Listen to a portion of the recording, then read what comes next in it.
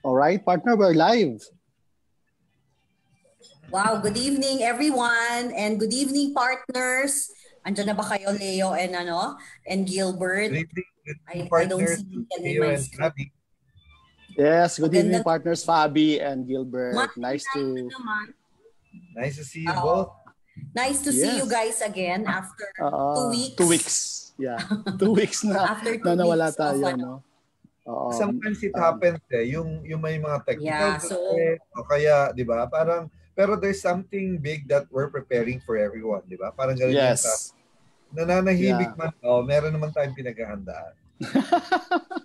Parang naalala ko tuloy mga series, na so binibitin. sa ating mga viewers, we're also we're preparing something for them. So abangan nila 'yan. So we will be having Pinoy kaya mo 'yan.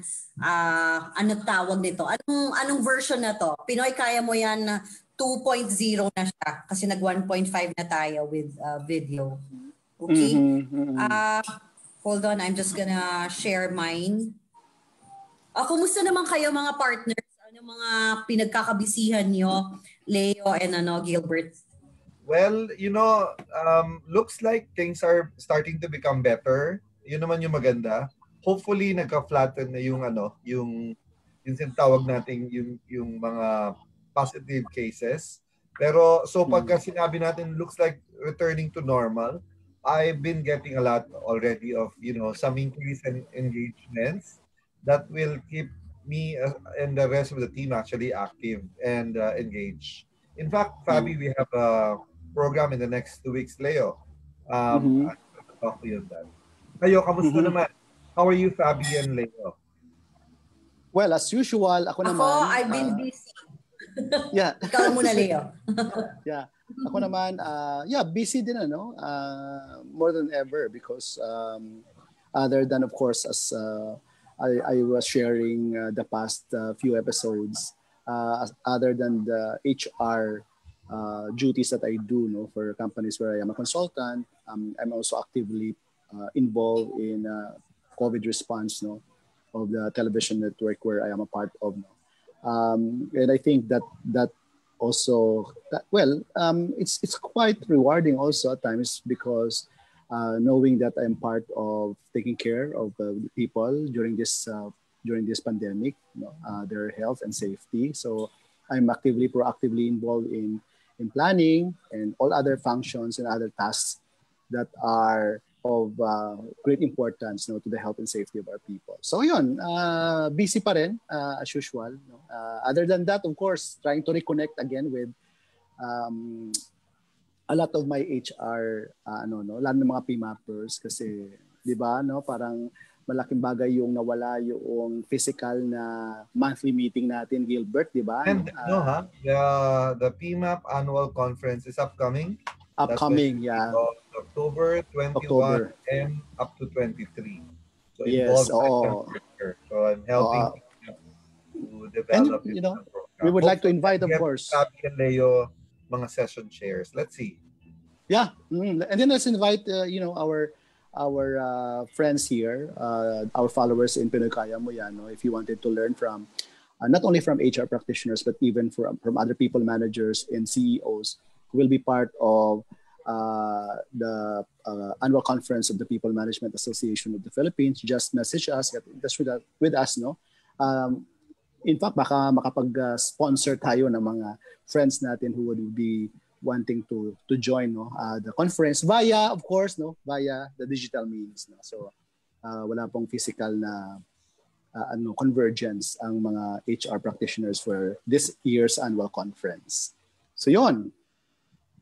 Ikaw, partner Fabi, ano ang balita sa akin? Partner other than your biking every weekend. Talagang yun ang aking pinagkakabisihan to keep me sane because yung sports ko in diving is not yet allowed. So Fabi, I heard na talagang bawal pa din. Oo, we have to try that, Gilbert and Leo. Live tayo minsan. Pero siguro baka next year magiging open for everyone. So yun, it's really still busy for me. I wanna greet also people from my company, Denso Aegis Network. We're now going to be called Densu. We've dropped the name na AG. So this is where I'm part of, and as you know, I head HR here.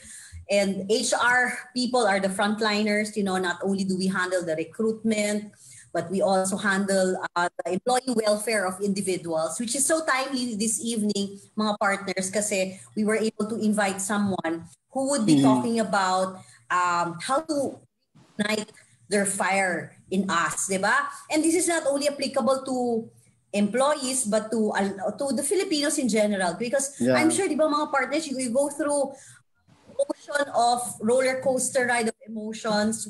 There are days where we're not feeling good. I mean, kahit na we know very well we have to be positive all the time, but it's not gonna be perfect every day. And I think we need to be reminding people or reminding ourselves to always keeping positive.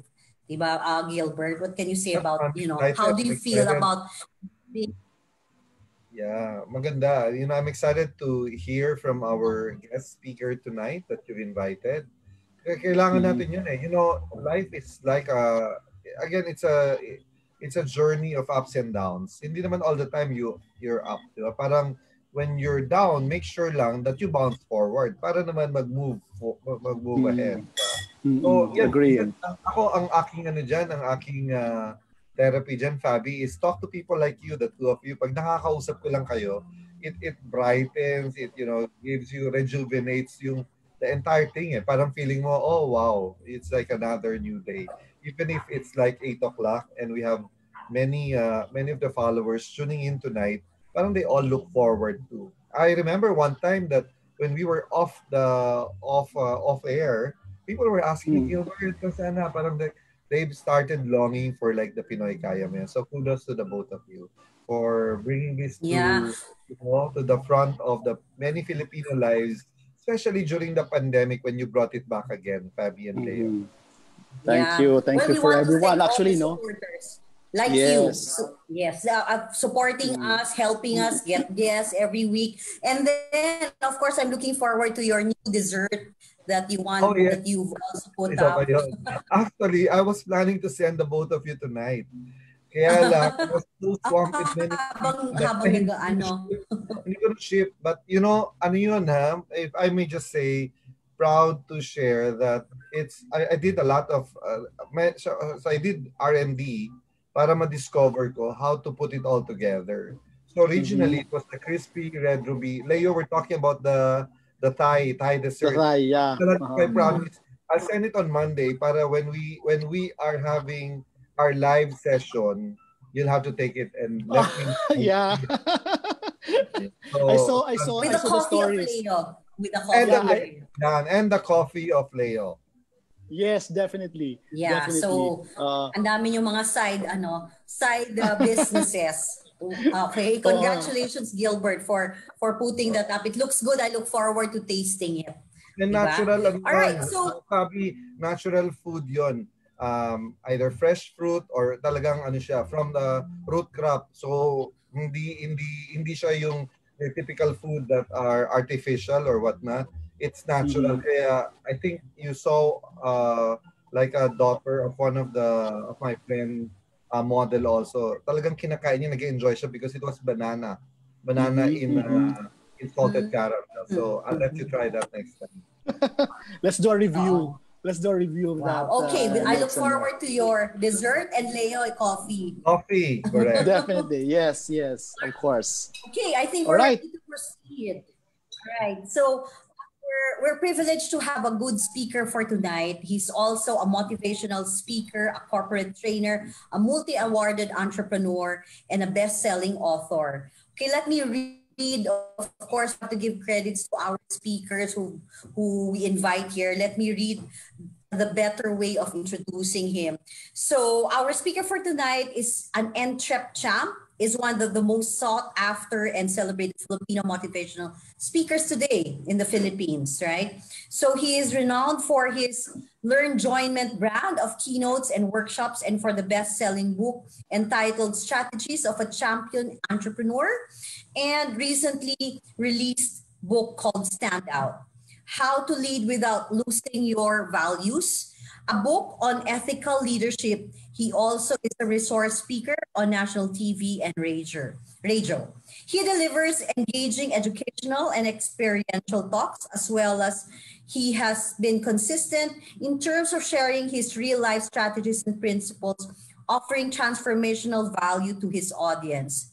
He is also equally comfortable to companies in presenting all these programs, such as Mindset of Champion, Cavs at Work, Sales Masters Program, the Moment of Truth in Frontline Management, or FOR, NLP-based team building program. Okay, that's great. May ka-NLP ako dito. Ethical leadership program, and then for standout, simplified strategic planning, and the next ladder. So let us welcome an award-winning entrepreneur and acknowledged to lead corporate and business plenaries and general assemblies, conferences, and summits and kickoff. We're privileged to have Mr. Paulo Tibig. Yan. Nabubulol ako, Paulo. Pasensya na. Okay lang. Good Pwede evening, naman. Paulo. Basta palitan lang yung yun ng I. Hello. Good evening, Pavi, Leo, and Gilbert. Magandang gabi sa ating mga viewers. At it's a Monday and lahat tayo, di ba, parang pag Lunes talagang go. Go, hype tayo. Oo nga eh. And lahat tayo are looking forward to, alam mo, lagi natin tinitingnan, Biyernes na sana. Pero syempre, di ba yun? Weekend na sana, or 15 na sana, or a 30. 15 na, or Biyernes na. Di ba yun ang lagi nating tinitingnan all throughout of the days in a week. But at the end of the day, we wanted to ensure that, alam mo, if there's one good thing about what pandemic has brought about, is that learning never stop doon lamang sa ating mga boardrooms at doon lamang sa ating mga companies. Di ba, learning right now, talagang any time of the day, anumang araw of the week, and so on. Alam mo, just share with you, nung isang araw lamang, I was speaking to a beauty company na ang engagement namin is 9 to 11 ng gabi. Oo, 9 ng gabi. There was a time naman, I'm speaking to a retail company na ang oras namin alas 11 ng gabi hanggang alas 12, alauna. So ibig sabihin, parang talagang siguro ngayon, ito nga yung nakakagulat, diba? The last thing that you would hear from most companies and organizations is that learning motivation will be the parang least of their concerns, diba? I'm into business also. And 'di ba, within the business circuit and circle, laging ang pinag-uusapan how to keep the business afloat and so on. How are we going to survive? Talking about how are we going to re-strategize, restructure the operation and so on and so on. 'Di ba? Parang ganyan. So ngayon, surprisingly, those who wanted to get ahead of the pack really get their team motivated and talagang kailangan i-train. Kaya siguro that's one of the good things that what you've been doing, 'di ba, itong show na katulad nito is a very good vehicle to really help our people, to help our team, 'di ba, our employees. Narinig ko kanina sinasabi nyo, sanity na ba ang pag-uusapan? Di ba? Parang ganyan. Nung Sabado lamang, I did one webinar about burnout and bliss together with one international speaker. And we were discussing about things about parang steps to handle burnout. Parang ganyan. Kasi nga, based on study, lumalabas na internationally, yung pagtatrabaho daw remotely is now burdensome to a lot of our employees. Tama ba? Tama ba, Fab, Leo, and Gilbert? Parang yun ang nakikitang trending. So, bakit? 'Di ba supposedly parang dapat daw napagaan,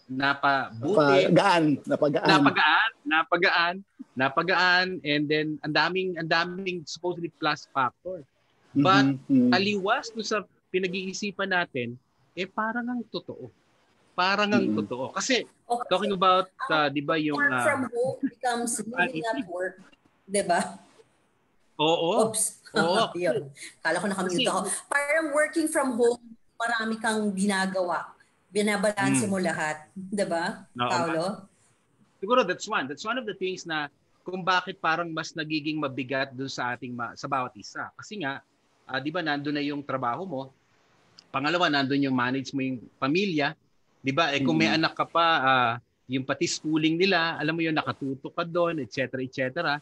And siguro kung may proyekto ka doon sa bahay na gusto mong tapusin, baka lahat yon are coming into play siguro sabay-sabay, plus the demand siguro of our work, lalo na ngayon, di ba? Hindi kailangan sa atin that we've seen a lot of closes, we've seen a lot of retrenchment. Alam nyo, I'm also managing our businesses, and we have also retrenched some people, unfortunately, kasi talagang hindi mo na kayang, alam mo yun, wala Sustain. nang way to sustain. So that's the one of the problem, and I think with that, gusto nating i-lessen sana yung impact with one another. So parang getting into the platform, how can we help people in so many ways na as much as possible talaga intact pa rin sila. But reality also tells us that we have to do that kasi it's a strategic, we have to decide on certain things. Yun nga lang, may tatamaan at tatamaan talaga. Kaya nga siguro the more na talagang ang taas ng need for our people to get them really on track. Ang taas ng pangangailangan to really drive them well in that particular ways, 'di ba? How to maximize our existing resources, 'di ba? Not necessarily our financial, but syempre yung ating manpower, yung ating mga assets to begin with, how can we optimize all those things? And for other companies right now, yung gantong pandemic, medyo magastos din. Medyo magastos din talaga kasi diba we have to sustain our people in so many ways. Kailangan maging maayos ang kanilang pangangatawan, di ba? Yung mga test na nire-require, may kailangan ka ngayong pabahay o hindi naman talaga pabahay, but kailangan kayang i-staff. Parang staff house, kailangan i-house natin sila, transportation, and yun yung mga bagay na nagiging nakakadagdag. But still, ang lagi ko nga sinasabi, that we have to really be thankful pa rin. So still, nandyan pa rin tayo. We have to be grateful and just count the blessings that we still have. I mean, yun pa rin yun eh. How to lessen looking at the brighter side of things. Di ba? Parang ganyan. And what do you call this? Yung parang, yung point of what's in it for now. Then we have to face things that it's what happening. Di ba? That's where, dun mapapakita eh. How a standout leader works and how we can face the challenges ahead of us from now, and wag naman sana mga susunod na pagkakataon magkaroon pa ng gantong pandemic din. So I hope na I hope na lahat tayo nasa pa rin, positivity mindset. Nandun pa rin dun sa, alam niyo yung mental model natin na while everything is happening, yung shifting pa rin ng mindset natin, yung modelo ng pag-iisip natin maayos at maayos pa rin. Taking all these things. Yeah. Wow. Anyway. Go, Leo. Sige, mauna sa question. Yeah. There are a lot of good points na bring up ni Paolo, no. But of course, at the end of the day, there will be really people na kahit nasabihin natin that they have to think positive, but they will always tell us na wala na ako ng work, I need money to sustain my family, lalo po kung pamilyadong tao, for example,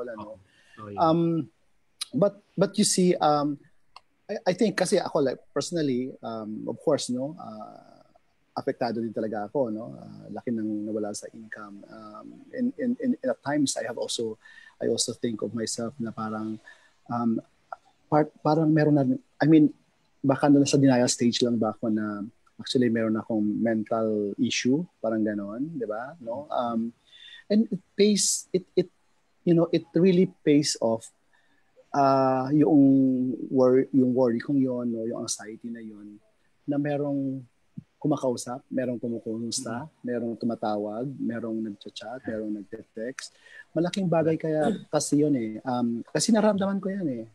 I myself experience it na parang ang sarap pala ng feeling na yung time na, kasi syempre kuminsan, di ba? I have to be honest with you. May ano din ako kuminsan eh, na parang ganito na akong level, pero bakit parang ang inisip ko sa sarili ko, parang katulad din na ibang tao na apektado sa pandemya ngayon, apektado doon sa nangyari sa business, apektado dahil sa nangyari doon sa mga naging kliyente ko na nawalan ako ng income.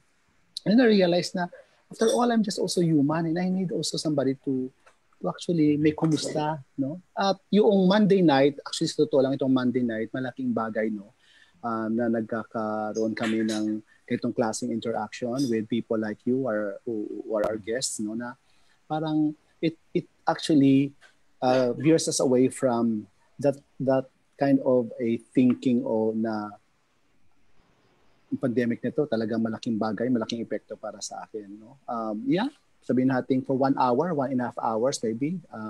Pero it sustains us also eh, na parang, carry lang, lalo pa kung kausap ko si Fabi, kausap ko si Gilbert, yung aking mentor, di ba? Malaking bagay yun eh, na nagkukumustahan kami, tapos nagsusuportahan kami kung ano man yung mga maliit na mga bagay na pinagkakabalahan namin na nakakatulong para maiwasan yung pag-iisip ng sobra sa mga bagay na wala ka namang control. Ika nga, di ba? Exactly. So, yeah. So yun lang kasi ako whatever I learn, we share our journey during this pandemic. 6 months na tayo. Here on air, pero at the same time I learn. Regular na. Yeah, I learned at the same time. I learned from our guests. I learned from my partners here, and then I shared also with other people. So I think that's the essence also of this program. That we are not just here as a venue, as a platform for people to actually share stories, but also learning. We are also learning, and that's one thing I forever will be forever grateful for. And I have friends who will continue to nourish me with all these ideas and learning that I can also share with other people. Di ba? Oo. So yun. Actually, Leo, gusto ko yung nasabi mo na yung control. I like that. I like that. You know why? Totoo naman to everyone, no, na kumbaga, we cannot control COVID. We cannot control people. We cannot control, alam niyo yung parang, may tinatawag na parang circle of controls. Na yung circle of controls, parang two things kasi ito eh. If I remember right, there's one that's circle of concern and circle of control. Yung circle of concern, ito yung mga bagay o yung mga pagkakataon sa buhay natin, yung nakapaligid sa atin na oo, concern yan, pero hindi natin dapat sa pagtuunan ng pansin. Kumbaga, meron tayong bagay na dapat pagtuunan ng pansin, which is dapat yun yung circle of control natin. Ano ba yung mga circle of controls natin? For example, our emotion, as you mentioned, yung anxiety natin, mukhang nag-hang.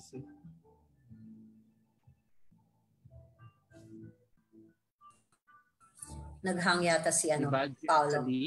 But then again, there's one thing that we can control. It's really the thoughts that is running on our mind. Ibig sabihin, parang pag pinag-usapan mo, behavioral to eh. 'Di ba?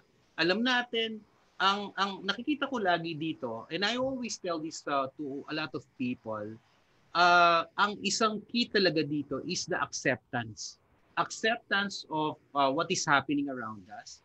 And then from there, once na ma-accept natin yung mga nangyayari, yung mga nakikita natin, yung mga bagay-bagay, then that's the time that we have to now develop ourselves, our sense of yung attitude natin towards really facing all these things.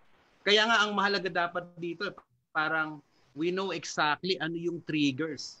Parang bakit nga ba, di ba? Ano nga ba yung nagtitrigger sa atin? Starting nung bago mag-start, 2 weeks, a week or two during the pandemic, nung ECQ, particularly ECQ, tinitingnan ko nga yung, sabi ko, anong pwede kong gawin to use my platform as a public speaker to really spread and help people. So that time, I developed one particular model and I developed one free webinar na yung parang how people can cope with in times of crisis. It was well received. Tuwan-tuwa nga kami noon kasi talagang lahat ng tao parang gusto talaga na magkaroon ng ganung pagkakataon. As you mentioned, Leo, Gilbert and Fabi, di ba? Yung parang ano to, isa socials to eh. So I developed what I call as Mephisti model. Yung Mephisti model, it's ME or for mental, and then yung P is FI, financial, and then yung S is social, yung napag-uusapan natin ngayon, and then yung another S is spiritual, and then yung lastly physical. So Mephisti model. So it's a well-being holistic approach wherein paano nga natin tatanggapin yung mga nangyayari.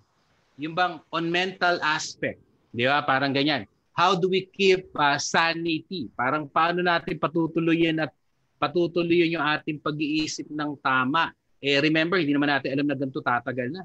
Noon, ang pinag-uusapan lang natin, baka isang buwan lang yan, o ilang linggo lang yan. Okay na tayo dito.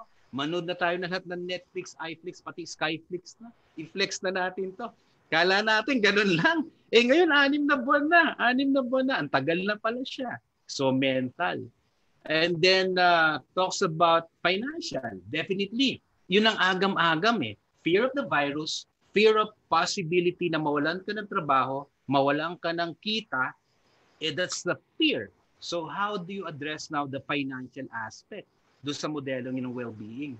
So I recommended a lot of things on winning business options, as an employee, as a key executive, ano nga pwede nating gawin pa, parang ganyan. Kaya nga, di ba parang nakita natin, lahat na yata naging culinary chef, lahat na yata naging master baker. May isa lang na ayaw natin, naging shopping cart master. Yung lahat na yata ng, tama ba Gilbert, no? Parang naging shopping cart master na, yung lahat na lang eh. Guilty ako dyan. Yung bang order. Cart master sa Lazada. I really took it out now. Wala na akong apps yan. Wala na. Well, that's one. That's one of the things na gusto natin, dapat tinanggal natin. Tama ka eh, tanggalin natin yung apps, yung platform ng, wala tayong magagawa eh, kasi yun talaga, naging shopping cart master tayo. Kaya nga talaga sila ang namayagpag, di ba? Parang ganyan. Oh my God. And then yung social. So social aspect. I tell people dun sa model na yon that sabi ko nga, if that time, di ba, social distancing. Then I recommended based on that model that yung social media distancing to get away from the negativities. Wala namang masama na, alam mo, unang-una, di ba, kumita ang telco sa atin. Sabihin na natin, nag-endorse ako ng telco previously at lagi ako na-invite ng mga telcos. To tell you honestly, talaga kumikita sila. Di ba, talaga namang nagbabayad tayo ng natin, whether telepono yan, etc., yan. Pero, ang sinasabi ko nga, nothing wrong with social media. It's just that yung karamihan ng ibang tao sobrang haba na. And then ang nangyayari na lang doon, yung mga nakikita mo negativities, parang una, nagbibigay lalo sa iyo ng kaba, nagbibigay lalo sa iyo ng kapahamakan for some people. So anong sabi ko nga doon, medyo pwede bang social media distancing kung kaya at hindi naman ganun katagal sa social media. And then get and absorb yung lang magagandang bagay. Kasi yung mga panahon na nag-iisip tayo, what will happen and so on. That's social. And then spiritual. Social also with our families, di ba? Sabi ko nga, di ba? Looking at on the brighter side, for example. Di ba matagal na panahon? And I'm sure lahat kayo busy, lahat ng viewers natin laging busy. Lagi nating parang wish list natin. For some nga, bucket list pa to. Sana mahabang bakasyon. Di ba? Sana mabigyan ako ng pagkakataon sa pamilya ko, maging mahaba akong oras na nasa bahay. Sana wala ng traffic. Alam niyo yun, parang gano'n eh. Sana yung mga dati kong gustong maging physically fit ako na hindi ko dating nagagawa mag-exercise. Sana matutunan ko na yung bagong recipe na gustong iluto. Lahat ng yun binigay sa atin. Di ba, isang iglap lang, binigay nung bigay nung nasa taas. O sige, parang eto. O yan. Ngayon, may reklamo ka pa ba ngayon? Parang binigay na nga sa'yo. Nakita mo ngayon, di ba? That's part of the social, yung model na sinasabi ko nga na parang binigay sa atin yon, and then Yun, doon, sinasabi mo, Leo, doon nag-nurture. Doon nag-nurture mga relationship natin with our families, with our friends, with our associates. Dati-rati, hindi mo man natatawagan, di ka nagsusum meeting, etc. Ngayon, lahat yata ng pagkakataon, nagawa mo na. Mula high school classmate, elementary, di ba, mga kamag-anak na hindi nakakausap, mga colleagues sa negosyo, sa trabaho, and so on, nagkaroon ng parang instant connection again. So that's social, di ba? Parang to keep us sane. And then spiritual, definitely the connection, mas lumalim, di ba? Mas naging personal for some other people. Mas nakita natin na mas maraming naging prayerful, di ba? Baka ang pinagpe-pray lang matapos na po yung pandemic. Sana hindi lang yung pandemic yung pinagpe-pray natin. Di ba yun ang gusto natin? Lahat naman, di ba? Parang ganyan. And then lastly, physical. Doon sa model na yon, parang alam naman natin how yung kailangan nating wellness and so on and so on. So that particular model, Mephispi model, really works well to all of us. It's a holistic approach on how do we accept things na nangyayari at pagkatapos nun, paano natin siya, kumbaga it's a guide that can help us out. And nakita natin na ngayon, somehow, we're now adapting, di ba, with the situation. Parang kaya naman palang umuwi ng maaga. Kaya naman palang kumain ulit ng, alam niyo yun, yung kangkong, talbos ng kangkong o talbos ng kamote na may singkamas, na may konting bagoong and so on. And kaya naman palang magkaroon pa rin ng pagkakataon sa bahay at habang nagtatrabaho and so on and so on. So these things somehow give us the strength and the drive and desire to really still pursue what we wanted. At the end of the day, hindi kasi pwedeng titigil na lang tayo eh. Hindi pwedeng wala na eh. So parang ano ba yung na-realize natin with this pandemic? Di ba?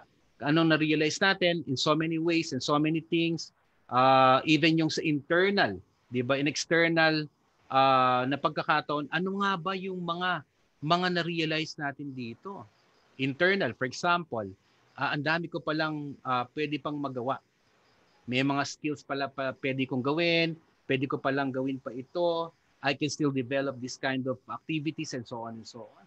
External, dyan na-realize natin, isa siguro sa pwedeng sabihin na natin dyan na nakita natin na yung companies natin, yung organization natin, will be doing everything to help us out during pandemic.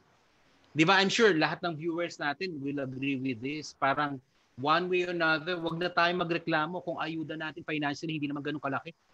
The mere fact na nakikita natin na ang company natin is doing their best to ensure that we'll still be working.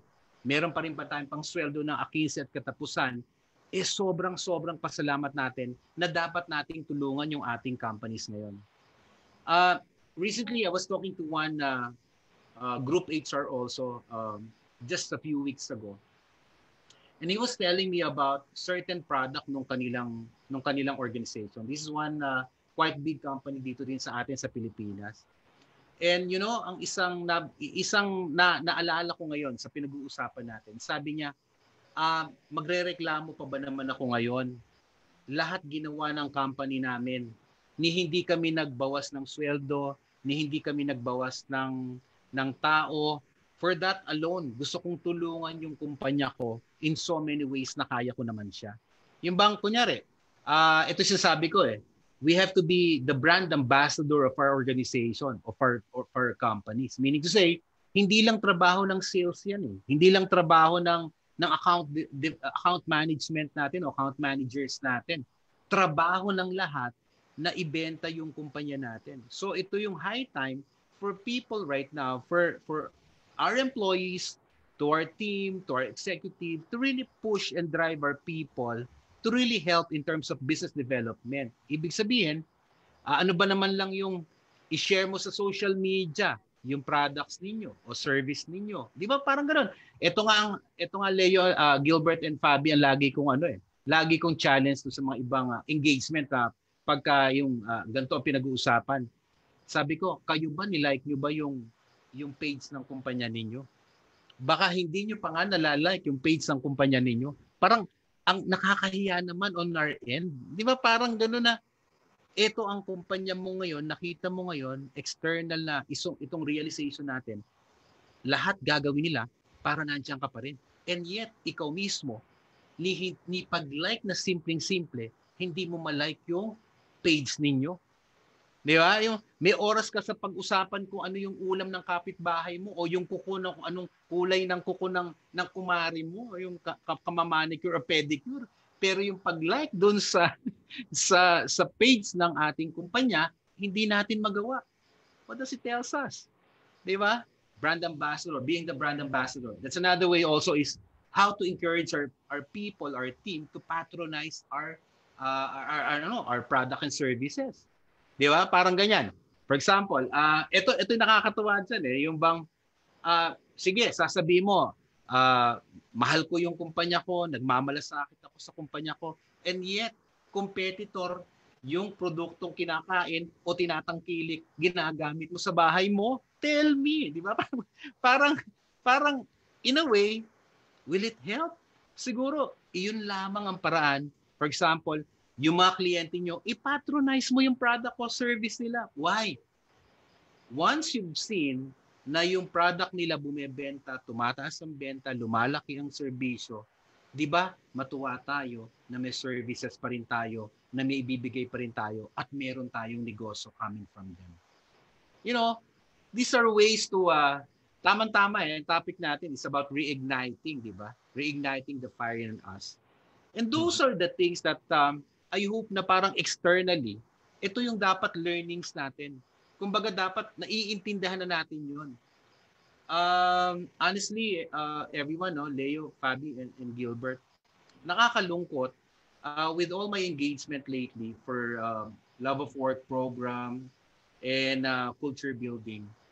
It so happened na marami pa ring empleyado.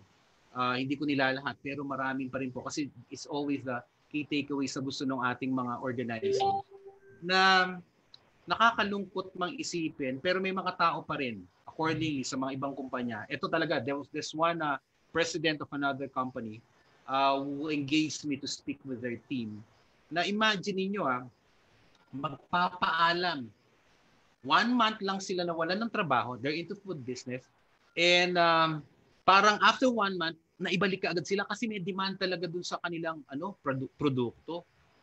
But surprisingly, kinukwento nga sa akin when we were talking na parang 2 weeks pa lang nagpapaalam, at alam nyo kung ano ang paalam ng mga tao ng iba? Kasi daw market day. Kasi daw may bibilin sila dun sa yung the usual, di ba, yung market day, yung bang may araw ng Huwebes, Lunes, not your typical palengke day. Wow. Sobrang frustrated yung owner, yung presidente nga ng company na yun. Kasi nga parang hindi pa ba kayo natuwa 1 month lang? Meron naman kayong financial assistance, and yet eto na papasok na tayo, parang wala lang pa rin sa inyo. So, di ba parang how do we drive our people to be like that? Na it tells us that there's so many things that we need to do, di ba? Para sa team natin, para sa mga kasamahan natin. Parang nandun pa rin yung bigat, nandun pa rin na frustration, nandun pa rin ba for most people o again, doon sa mga ibang tao na wala pa rin, wala lang to. Parang doon pa rin yung, trabaho pa rin ang tingin ko dito. Ganon pa rin yung tingin ko rito. Parang ganyan na sinasabi nila. So, sabi ko nga, there's a way to really at this point is to really reignite, di ba? The love, di ba? The love to our companies, do sa ginagawa natin. Ano nga ba yung mga bagay na pwede nating i-reignite? Ano ba yung pwede natin? Paano natin i-ignite 'yan? Meron akong tatlong bagay na gustong i-share sa mga viewers natin. Okay lang ba, Leo, Gilbert, and Fabi to discuss things already? Okay lang? Okay lang. Total, pinag-uusapan natin. Oo. Sabi ko nga may tatlong bagay. There are 3 approaches on how to reignite the fire within us. One is about, alam niyo yung parang, we need to have a renewal of sorts. Ibig sabihin, we need to renew. Why? We wanted to see a better person, a better you, a better parang a better employee, a better manager, a better executive, a better family man, a better sibling, and so on and so on. So ibig sabihin, kung merong nagawang itong pandemic na to, dapat isa yon. Isa yon na dapat we renew ourselves. Parang maipakita natin na, o nga ba, parang with this, di ba? Parang, ano itong natutunan ko dito? And I can see myself na I can be better off to so many things. Di ba? Parang, kung kailangan kong i-train yung sarili ko, kung kailangan kong magkaroon pa rin ng mga activities para magkaroon ng ano yun, yung pagbibigay, pag-enhance ng aking skills, ng aking pag-iisip, ng aking pakikipagrelasyon at aking pagtatrabaho, then you have to do that. So, ibig sabihin, we need to see a better you. And the way to do it is about renewal or renew. That's the first approach, no? How to reignite. Pangalawa, ang sinasabi ko nga dito, yung kailangan i-rekindle natin. I-rekindle natin yung love to what we do. Di ba, mahabang panahon na, for example, bakit nga ba nagbe-burnout? Bakit nga ba nagkakaroon ng stress? Di ba, yung problem for many people of burnout and stress, alam naman natin na yung stress at burnout, yan yung ano yan consolidation of so many stresses in our working life. Kung nyari, nagtatrabaho tayo ng 20 taon, siguro yung 20 taon na yon, parang bulkan yan, naipon na, tapos sasabog, and then yan yung burnout. The other day, I was speaking to one key executive of one telecommunications, and nag-share siya. Sabi niya, Pau, tama-tama, sabi niya, 20 taon, alam mo ba, Laguna, Makati, magta-travel ako ng 2 hours, papapasok, pauwi 2 hours, parang buong buhay ko, yan na naging buhay ko dito sa corporate life. Alam nyo, parang sabi niya, parang she decided to go out of the company, and nito lang, during pandemic. So after that, so many years, sabi niya, it's so liberating. Parang sobrang liberating for me na hindi na ako nagbabiyahe ng ganon. Ngayon ang iniisip niya, ano ba ang meron na pwede kong maging opportunity within dito na lang sa pinakamalapit dito sa bahay namin. Parang taga-South siya, parang ganyan. So ibig sabihin, parang ito yung tumagos na, napuno na, ganun ang dating. Pero ang sinasabi natin, kung for example, babalik ulit tayo, dapat mas mahal na natin ngayon yung ginagawa natin. 'Di ba? After reflecting on things, parang pag pinag-iisipan natin mabuti, so kailangan we need to love what we do. 'Di ba? Why to begin with, 'di ba? Bakit nga ba nandyan ka sa company na yan? Bakit nga ba nandyan ka sa organization na yan? Bakit mo nga ba ginagawa yan? So there's a thing that we need to rekindle. That's love what you do. That's the approach. That's another approach.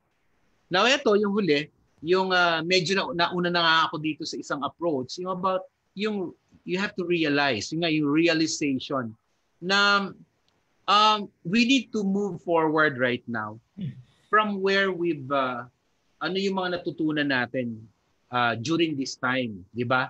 I'm sure marami tayong natututunan na yun sa panahon na to While we see maraming negativities na nadulot yung pandemic, marami rin naman siyang magandang bagay na naidulot para sa atin. Personally, professionally, di ba? And sa ating pagsasamahan, yun nga, linking towards that MEFTSP model, our mental, di ba? Our financial, social, spiritual, and physical. Di ba? So, doon, ano yung mga natutunan natin? Ano yung mga pwede natin ngayong dalin? Ano yung pwedeng i-benchmark natin sa nakita natin with this pandemic? Ano yung mga na-realize natin? So, ibig sabihin, ito yung tatlong bagay o tatlong approaches. Initially, how are we going to reignite? Remember everyone, we're in the liminal state. Di ba nasa liminal state tayo ngayon Parang, ang tanong nga, di ba, kaya pa ba nating ibalik yung dati? Kaya pa ba nating ibalik yung pre-normal? 'Di ba? Kaya pa ba natin ngayon na, well, probably this is the now normal. Maybe it's the new normal. Maybe for some, it's the better normal. And maybe for some, it's the best normal. And I've spoke to some already that this is the best normal for them. Why?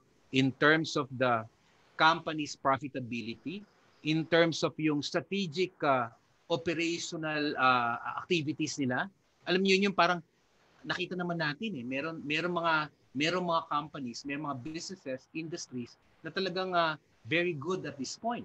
Di ba? Nakita naman natin yan. And when you talk to them, talagang they would tell you na, we have achieved already our NIAT projection in the last 6 months. Yung fiscal year namin, parang, wow, nakuha na namin. For some people, parang ito yung pinnacle of their career. Di ba?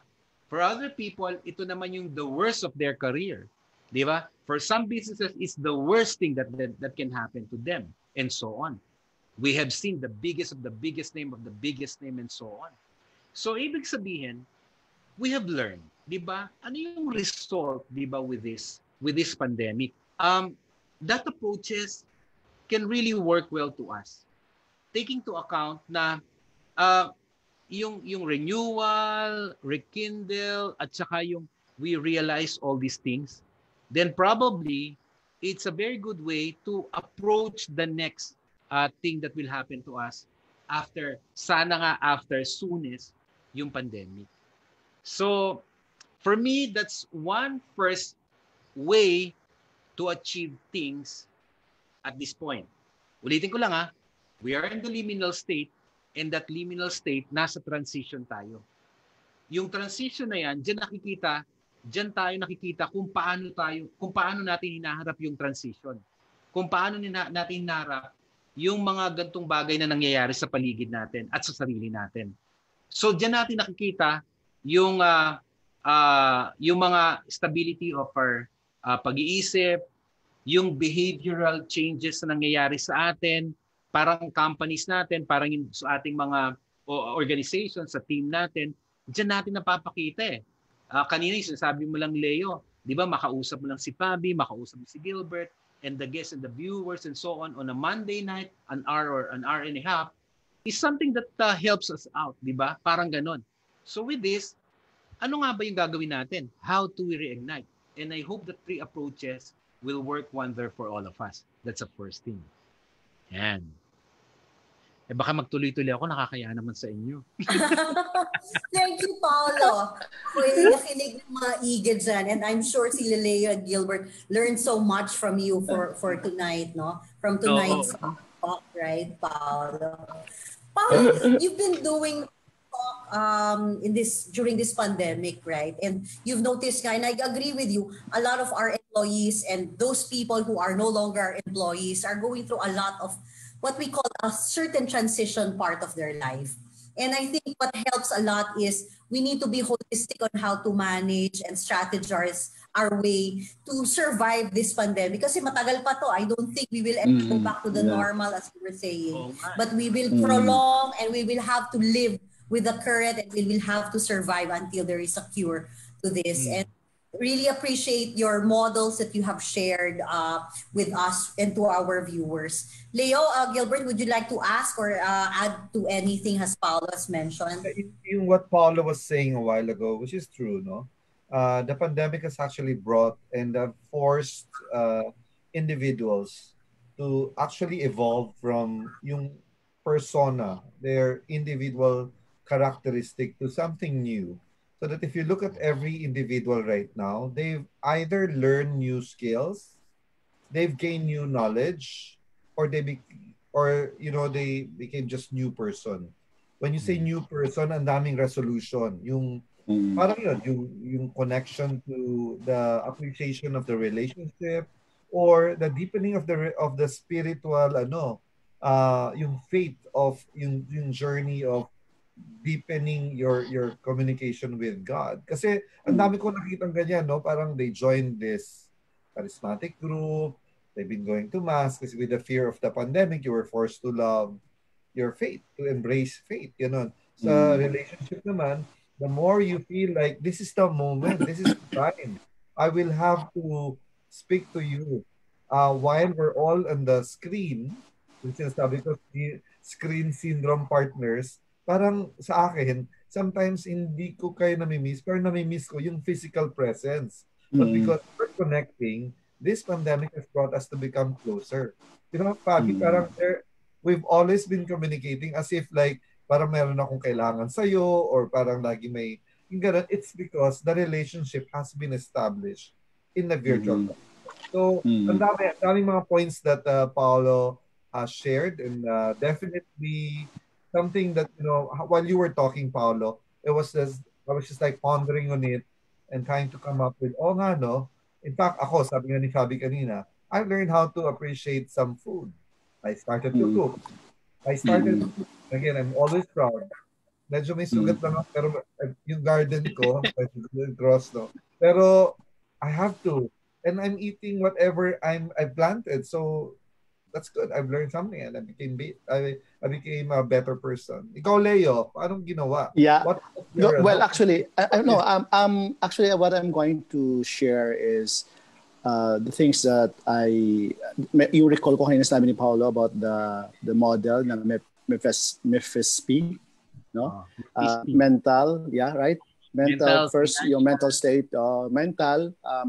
But I think we have to admit, and we have to admit to ourselves na this pandemic really, in one way or the other, affected our mental state. No? It cannot be denied, no? Kasi as what I've shared with you a while ago, I myself was a little kind of had an issue initially, no, with that, no. Second, yung financial, definitely everyone was affected. Everyone was really affected, no. However, yun nga, no, yung how are we going to face it is that I think this is also an acid test for us. If what actually we can do to lessen on things that on expense, no, that are not necessarily not essentials, because at this time of pandemic, like for example, no, kahit ano pang sale, kasi to be honest with you, napunta kami ng mall kahapon kasi pinag-groom may namin sale yung pa rin. aming. May sale talaga ba? Puro May sale. sale. Kagagaya mo kaninang hapon. Nag 50%. Maraming sale. Nag 50% ang 70% off. Adidas o sa mga shoes. Sabi ko, what will I need for shoes? Hindi nga ako Exactly. hindi ba? I mean, hindi naman nakatapak na nga lang tayo sa bahay. Correct. Oo. So yun yung mga bagay na I think we have to really think about how to save on money, knowing that we are not too sure as to how long will this pandemic last. Diba? Mabuti na yung i-save yung money na lang instead for future use if we have extra. Yun pangatlo, at ang ganda, no, kasi 'di ba, usong-uso yung social distancing. Tamang-tama yung SMD, social media distancing, 'di ba? Oo. Alam mo and I have to tell you this, no. I was never that active like in the past, no. Kasi parang ang feeling ko I need really to relax muna detox. A bit. May term Detox, no? For some people, they do it social media detox or pag medyo wide, digital detox. Ganun ang dating. Yeah. So medyo for a while, hindi naman ako totally nawala. Depende. Hindi naman ako totally nawala, pero hindi na Ay, sorry Leo. Normally, i-share ko lang din kasi ginagawa ko rin siya. Pero hindi during nitong pandemic. Normally, yung whole week of Holy Week, parang it's a self-imposed na basta yung buong linggong yon, hindi ako magbubukas ng social media. Telepono, di ba? Pero yung social media, kompleto kasi ako ng platform ng social media. Totally hindi ako magbubukas ng lahat na isang linggo. So for me, it's my way of digital detox. As in parang away from the maddening crowd. Ganun ang dating. Parang ganun ang dingyayari. And ako, natutuwa rin ako personally kasi parang nakikita mo yung sarili mo. Parang after 1 week, minsan nga tatamarin ka pa, nagiging 9 days na, 10 days na. What more ngayon? What more ngayon, di ba? For so many people, yung social media ang naging outlet natin. Yeah. Yun ang naging outlet natin, di ba? Yun nga lang, sabi ko nga, parang just to get away with some negative, lalo na nung mga first few weeks kasi, dahil parang, gumanyan ka lang, parang lahat tayo napapraning na. Di ba, may mga fake news nga, ang daming fake news that time. So, yun yung inspiration ko. Bakit sabi ko nga, dapat magkaroon ng social media detox. Parang lahat tayo naniniwala agad. Ito, kumain ka ng bawang. Baka maging aswang ka na kasi kakakain mo ng bawang. Sumakit ang tiyan mo kasi kakakain mo ng bawang. Yung pala, wala naman palang ano na ang bawang, nakakatulog. Yeah. Those things. And those are part na, kung ano, ba't nga kailangan kahit konti. Tapos isa pa doon, tama ka doon, Leo, nakakatipid ka pa. Di ba nakakatipid ka? Huwag ka muna gumamit ng data, huwag ka muna gumamit ng ganyan. Alam mo yun, those things. And sabi nga ni Gilbert, it's about us. It's about minsan reinventing ourselves. Parang, nga no, kaya ko naman pala itong gawin. Di ba? Ganun eh. Pero initially kasi ang inoffer ng mga networks, and I know marami sa atin dito ang nakatanggap ng text message or even an email from our network providers na they were doubling up our data, how do you call that? Parang allocation, di ba? I don't know if nakatanggap kayo ng gano'n. Kasi ako sa dalawang network na dinoble nila yung allocation. So parang binigyan ka ng, para hindi ka malungkot, panood ka ng Netflix, hindi mo kailangan gumastos na malaki kasi dodoble lang yung data mo. Marketing ploy pala. Correct. Kaya lang, yun nga, hindi maiwasan na meron kang makukuha ng mga negative no, sa wall mo. So yun, medyo yun ang downside lang doon sa sobrang doble na binigay ng mga network providers. So naman yun, ginamit natin ng ginamit. Natuwa tayo, di ba? Kasi nga manunod ko na Netflix, sabi ko nga, iFlix, lahat na iti-flix na talaga nila eh. Iti-flix na nila. So gano'n na nangyari. And I think marami talagang pwedeng nakita tayo na nabanggit nyo, pare-pareho tayo may mga learnings. I mean, may mga discoveries. Parang, di ba sabi ko nga, parang may mga rediscoveries of things within us. Para bang the way we see, meron tayong mga innate na mga talents or skills na kung minsan, pagka yung nasa wall na tayo ng hard, alam nyo, parang pag end of the line na, then we do things. By nature, nagiging mas creative tayo eh. Di ba, for example, this is one thing that I have shared in the first book that I wrote na talagang sobrang naging bestseller and until now it's working. Yung sinasabi ko nga na yung C2C principle, what's the principle is all about? It's about crisis turning to cash principle, C2C. That was when I wrote that book mga 7-8 years ago. It was a bestseller for X number of years talaga siya. Now, with that principle, ang sinasabi ko nga doon na parang in any crisis, there will always be opportunity regardless of which. Whether you're in business, you're in a professional career, nasa corporate tayo and so on, meron eh. So one of the principle there is that taking to account yung creativity. Ibig sabihin, napapa-squeeze out natin yung creativity natin once we're into certain crisis. Diba? Personal man yon. O ito, wala tayong magagawa. Universal crisis nangyayari. So, ibig sabihin, mas nakikita natin people who have that real traction. Yung bang, okay lang yan. Exist ako sa'yo. Gagawin ko to. Ipi-face ko to. With that, then you think creatively. Example, with our companies, for example, di ba? In our operations. Parang, okay, itong pandemic na to, tatamaan yung tindahan natin, tatamaan yung services natin. How do we adapt to it? Then you see online selling, online services. During the first 2 to 3 weeks, meron ako mga public runs. And that time, alam nyo ba na from the insurance companies to real estate companies, nagsimula na yung mga, anong tawag doon, yung online tripping. Would you believe? First 2 to 3 weeks pa lang of the pandemic, may online tripping na. So ano yung online tripping? Sa real estate, di ba? O hindi natin kayang physically pumunta doon sa property, o ganito gagawin natin. Nagkaroon ng shoot, and then from that shoot, ikinalat sa lahat ng ahente ng real estate company na yon, nagkaroon ng online tripping. There's one activity that I have shared also in one company na nagkaroon naman sila parang online servicing. Alam mo yon, yung parang they're into services company sila, and then online servicing. Servicing from documentation to closing of the discussion of the deal, and then to, alam niyo yon, so many things. So ibig sabihin, nagiging creative.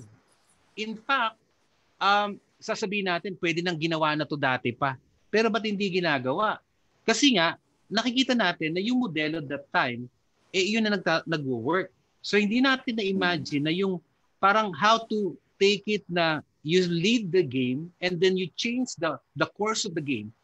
Parang just to be a trailblazer, hindi lahat tinitread ng mga tao yun.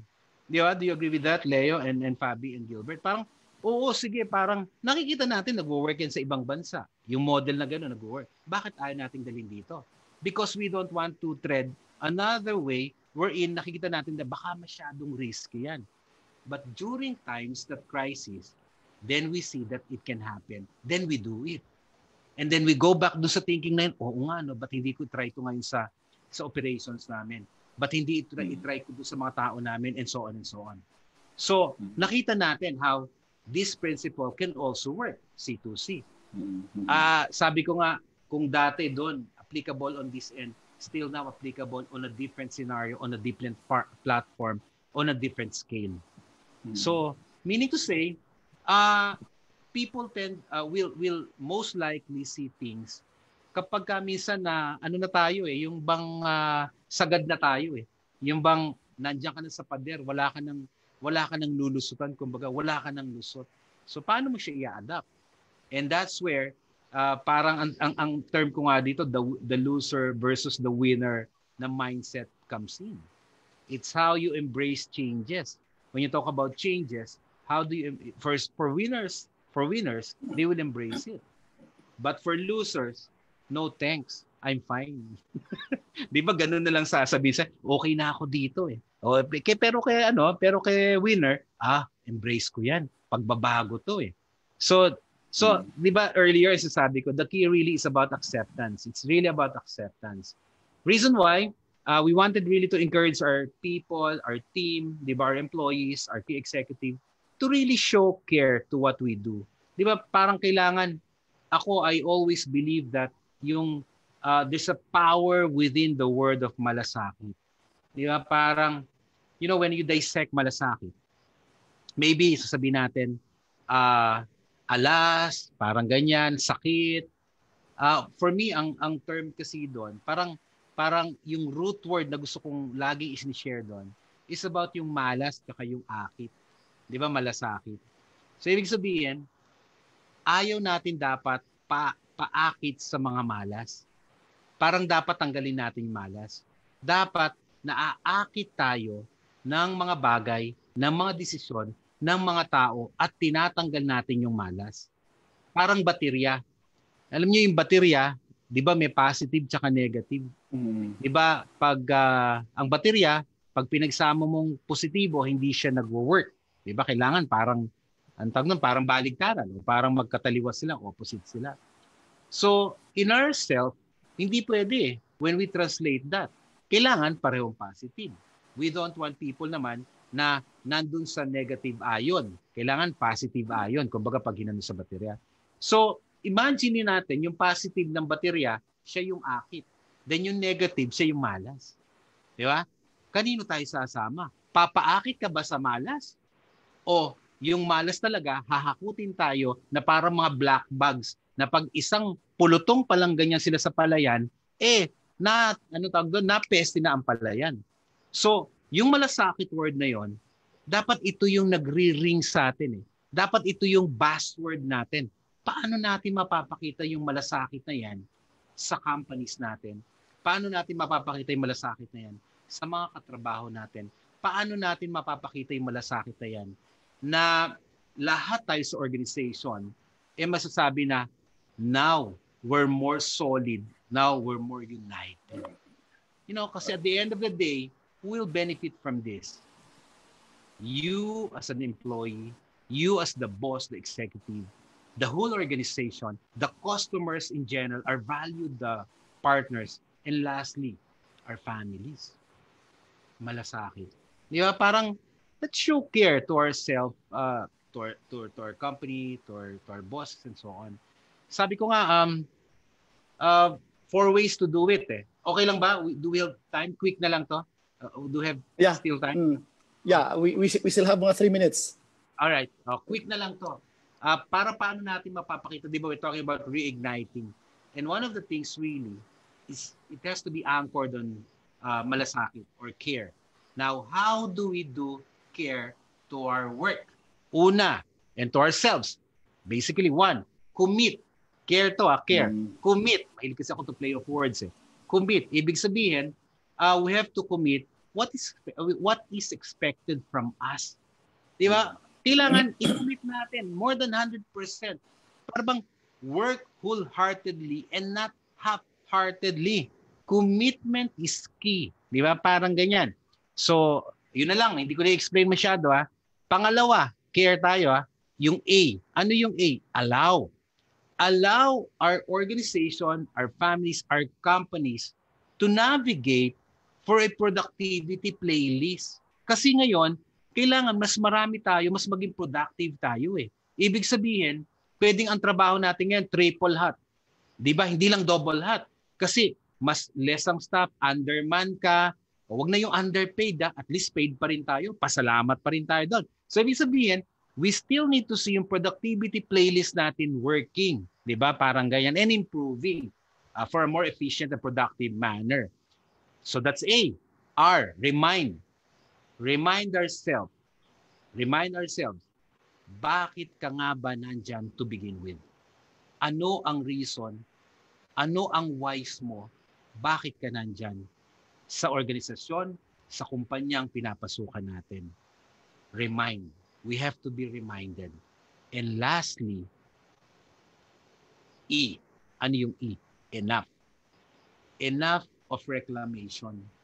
Enough of so many reklamo, so many unfortunate things na lahat panay nating sinasabi na hindi maganda about our companies and so on. Enough of reclamation. We need to work on, be yung gratitude natin. We have to be thankful. Those things. Tama na. Kumbaga sa Tagalog, tama na yung pagrereklamo. Di ba? Minsan nga nakikita natin, ang dami nating complaints. Tama na yung mga reclamation. Pero naisip ba natin na gumawa tayo ng gratitude list, na yung gratitude list na yon, makikita natin ano yung mga bagay na dapat natin pagpasalamat. Hindi lang ng pandemic, even before pre-pandemic, at sa mga susunod pa ng post-pandemic. So, if you try to see it, it's a way to show our care. When we start reigniting our fire in this liminal state, and then let our care and malasakit show, di ba? At the end of the day, di ba, yung pagmamalasakit na yan, ang magbe-benefit niyan, pamilya natin. Wow. Very powerful. Very powerful. Oo. Ang dami natin. Actually, at tawag nito, information pack at saka inspiration pack ang ating ngayong gabi, ang ating sharing from our guest tonight. Thank you so much, Paolo. For sure, ang ating mga listeners at viewers ay may napulot na naman na mga aral ay tips mula sa isang well-known na public speaker at motivational speaker na katulad mo. 'Di ba? Partners Fabi and Gilbert. Right. Yep, I agree. So kulang yung oras for Paolo, but definitely ang daming bagay to again to reflect on, 'di ba? Parang what is life in this new normal? Parang ganun. Ignite the thing in you, yung paano ka the fire in us. Yeah, igniting the fire in us. Thank you, Paolo. Thank you, Paolo, so much. To invite people regarding your show. I know you launched also your So, Oo. Oo. your own show. Meron? Baka you want to Actually, invite nung people Sabado lang, alam nyo, different kasi day. meron ako, oo, kalalabas nung aking online show. Nung Sabado, iimbitahan ko rin kayo susunod ng mga araw doon. Yeah. It's a work, siguro mga 3 years ago pa, na I'm always being encouraged by a lot of my co-speaker friends in the industry. So hindi ko lang kaya kasi yung weekly na pupunta ako dun sa studio and so on. In fact, nung Enero, we have to start na sana with the largest podcast network in the country. Pero sabi ko hindi ko pa rin kaya kasi nga I move around the country and abroad for engagement, speaking and so on and so on. So ngayon nangyari. Ngayon nangyari with so much prodding nangyari na. I would like to invite everyone. Ito po yung pangalan. Sabi ko parang wawawin to The Paulo T. Big Show. Para hindi na kayo mahirapan. Ganun ang dating. Marami kami iniisip na pangalan dati. But basically, the Paulo T. Big Show talks about it's anchored on the community of workplace excellence, PH, which I also started just recently because of yun nga, Gilbert, tama ka Ako naman yung mga proyektong hindi ko nagagawa, ngayon nagawa ko na lahat unti-unti. So yung mga content, etc., nagawa ko siya. At meron pa pala, nag-lose na ako ng 5 kilos sa 6 na buwan. Ang hirap-hirap. Congratulations. Ang hirap. By choice and not by chance. By choice talaga. I-push mo talaga. Ngayon nga, ayoko kumain. Alam niyo yan, parang ganyan. Parang magjujuicing lang ako after our show ninyo. And then yun na yun. So, anyway, I would like to invite you. I hope that you can join us also. The Paulo T. Big Show. It's 7 p.m. every Saturdays. And our my guest by Saturday is a very good friend, very good corporate leader, Rex Mendoza of Ramper Financials. Yeah. Of AIA, Phil and Life, Ayala, and so on. Very, very dear friend. Rex Mendoza, yeah. Si Rex. So yan, the Paulo T. Big Show. Tapos imbitahan ko na rin po kayo, no? Follow me on YouTube, follow me on Instagram. Paulo kasi followers nga ang tawag, mga certified followers. So Instagram, Facebook, LinkedIn, and so many things. No, we can also share a lot of. Visit my page. There's may mga free webinar pa rin pong nandun. At by tomorrow, I'll be speaking to another training company. 5 o'clock. Tignan, ano ba yung title nun? It's Black and White Leadership Team. 5 o'clock, tingnan lang po yung detalye dun sa aking page at saka dun sa aking social media account. So basically, if you wanted to collaborate and so on, just hook up with us, patch with us, email us, palotbcorporatetrainings@gmail.com or just message us on Facebook and any platform. Sana po Thank you. Sa inyo, Fabi, Leo, Gilbert. I hope this is not the last time that I'll be sharing, hopefully, with your show. I'm sure marami pa rin tayong pwedeng pag-usapan and I would like to also to connect with one another for all this time. Maraming salamat. Thank you so Salamat, much. Paulo. Thank you, Paula. Thank Okay, you, Paula. before we finally end, partners, batiin na natin yung ating mga ang tiyaga talaga hanggang natapos ay nandito sila. Sa part ko dito, ang nakikita ko sa aking watch party, maraming salamat kay Bel Espiritu, yung aking kapitbahay dito sa village. Maraming salamat, Bel. Kay Feb B. Cates or Siniling Tabla Team, maraming salamat. And of course, Jonah Figueroa Hoson. Thank you so much for joining us tonight. And of course, all the others na nag-leave na after ng talk ni Paulo. Maraming salamat sa inyong lahat. Partner, dyan sa page natin, may nakikita ka ba? Ako, I want to greet si Gabby Conyada who's still watching us. Nag-greet sa atin ang aking best friend na laging nanonood din sa atin. And then, of course, I also want to greet Marjorie Coxie. Yan yung aking office mate dati sa dating network where I used to work for. And a lot of people here saying good evening, watching from Makati, Michael Rodriguez. Then we also have Christopher Garcia. And then marami pang nanonood po sa atin. And then even Raymond Conyada from Iloilo, Mr. Erwin Montojo. Before I pass on kay Gilbert, I just want to promote, I'll be a guest this week on Thursday, and it's a free webinar on how to put up your own business and how to put up your brand. It's gonna be sponsored by Refinet, makers of mga cosmetic line. So if you want to create your own business, and likewise, there's already a product that's waiting for you. It's just waiting to be branded. We will teach you how to be able to do that for free. Just go to the Refinet page on Instagram or Facebook. It's also here on Pinoy Kaya Mo Yan for people who want to join. It's just an hour and a half. And Refinet is there to support us, and likewise, I'm there to teach on with regard to business strategies and how to create your brand and even online presence. All right, Gilbert, on to you.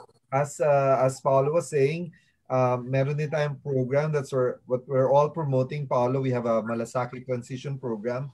Ito ay pinagtutulungan ng mga HR na volunteer who actually wanted to help people that are displaced and are impacted because of the COVID. So for those companies who wanted to avail of our service on Malasaki Transition to help your employees cope up with the pressure and the challenge of these times, please connect with us. Thank you, partners. And really great to meet with Paolo too. All right. Yes. Maraming salamat sa aking mga partners and Paolo for joining us this evening. Marami kaming natutunan sa inyo. And don't forget ating mga supporters to also support Paolo in his show. Ayan. So this is Fabi Carino joined by Leo Helior and Leo. Dito sa programang Pinoy. And Kaya mo yan. Pinoy, kaya mo yan. Alright, so see you again sorry, next may Monday. delay tayo. May delay tayo ng konti. See you next Monday. Everyone. See you next Monday. Bye!